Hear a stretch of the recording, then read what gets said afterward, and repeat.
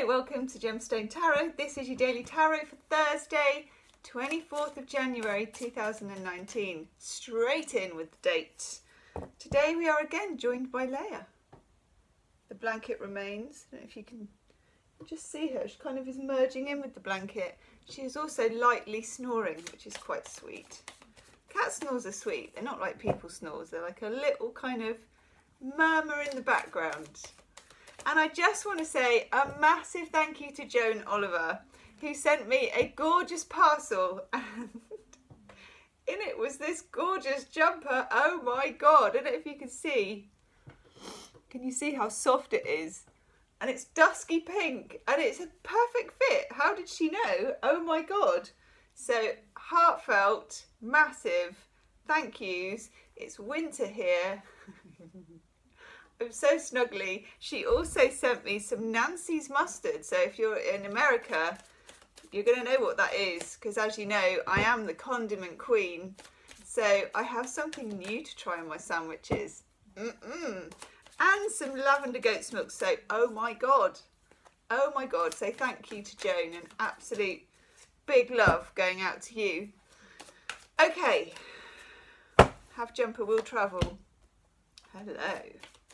24th of January. Whoa. 2 major arcana out of 2 so far, peeps. Still using the Norse Tarot.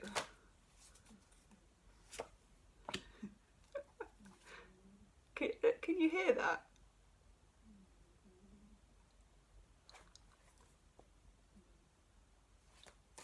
That's Leah snoring.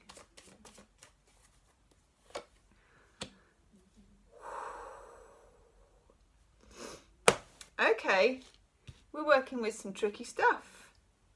I want to look at the... Oh my God. Oh my God. Oh my God. Oh my God. Okay.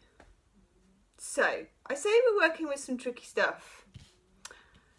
And then I look at the bottom, and here he is again.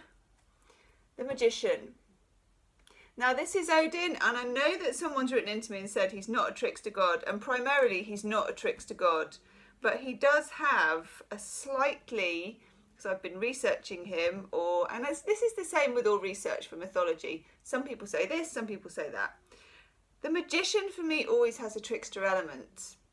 I'm not judging negative or positive. There is a slight element of not quite knowing what he's up to, okay? This energy's been in our reading 3 days in a row. I'm not always drawn to look at the bottom of the pack. Today I am. Yeah, he's here again, okay? There is something... There's something afoot. It's a tricky energy for this reading. The moon.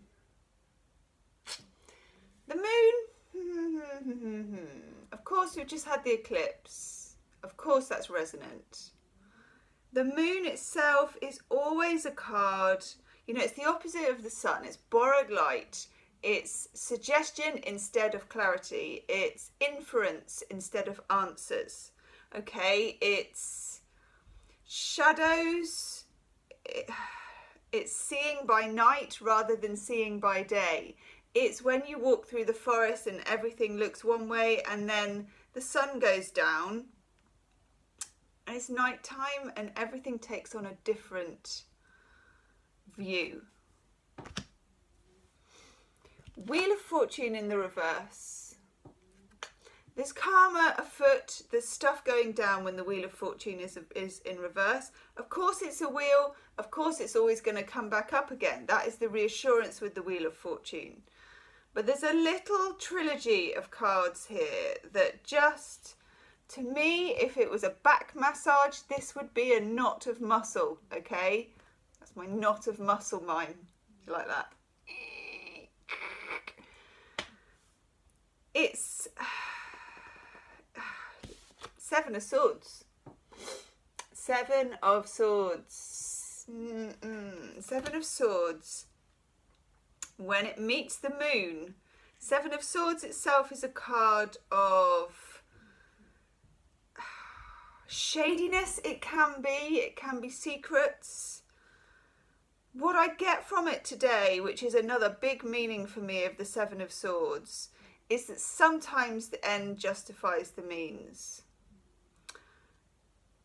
You're not being given the full picture. You've got the moon here. The moon always means gaslighting and people being at cross purposes and mystery and secrets. Certainly they're not telling you what the truth.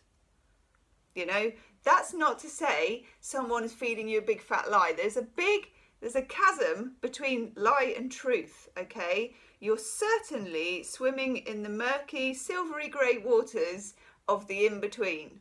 When that is the case, your modus operandi needs to match it sometimes. And the Seven of Swords is being political with a small p. So whichever situation you're in, you may not want to reveal your hand either. You may not want to be true blue in this situation. You may not want to be shouting the truth from the rooftops because you're not in sympathetic waters, okay? You also have here the King of Cups in reverse. King of Cups in reverse is a card that speaks of borders. Again, the King of Cups, of course, is Poseidon, not in the Norse tarot, but generally, he is a sea god. He is a god associated with the sea. He is the water signs of Pisces, Cancer, Scorpio. More importantly, he's always depicted near shoreline. And with the King of Cups, you ask yourself, where is the line between truth and lies, okay? Or truth and untruth, or love and hate, or whatever it is. And the answer is, it's as incomprehensible as saying, where is the shoreline? Which is like here, and then 10 minutes later it's here. You know, it's never straight, it's never obvious, and it's eternally changing. This is an eternally changing, it's like a tidal situation. The moon, okay? Moon, tides, King of Cups in reverse. In the background of all of this magician character continues in the upright. He's not yet turned up in the reverse. The magician in reverse I find very tricky to deal with. I like his presence in the reading for the last few days. He's insistent on showing up. It's like, you didn't deal me, but I'm going to make you look at the bottom of the pack. The magician has the ability, with the four aces, the four elements of the tarot, I always want to say blood, sweat, gravy and egg, but I'm going to say it properly, with the Ace of Swords, which is the thinking and the strategy, the Ace of Cups, which is the emotions and the love stuff, and the Ace of Pentacles, which is bringing things into being, money, property, work, and then the Ace of Wands, which is the energy behind all this and the passion. He's constant. What's going on around you, quite honestly, is a Neptunian circus of what Stewie calls a casserole of nonsense, isn't it? We've said that before. This is a casserole of nonsense. You need to behave. Obviously, you know, you're going to do it legally and all the rest of it. Your choices. You're going to be circumspect. You're going to be careful. You're going to be political. You're going to be manoeuvring a bit. It's not going to be a day for blurting and being, you know, I must be upfront about all this. Well, nobody else is. Nobody else is. Then here, the Three of Wands in the upright. I like this. It's a little peek into the future. It's a little peek into where things are going or where they potentially could go. Not yet, because we're still in, oh, I love that. We're still in this kind of strange betwixt and between energy. We're in those murky waters. You know, you're in these murky grey waters. No one's throwing you that weird, you know, lifeguard ring thing that you always see on the fence and wonder what if anyone ever throws that to anyone. No, they're not. But the magician is there. This influence is there. It's steadfast, it's powerful, it's guaranteed, it's, I don't know, it's like he's almost watching over this circus. and you're a part of it, okay? Your oracle card is yin.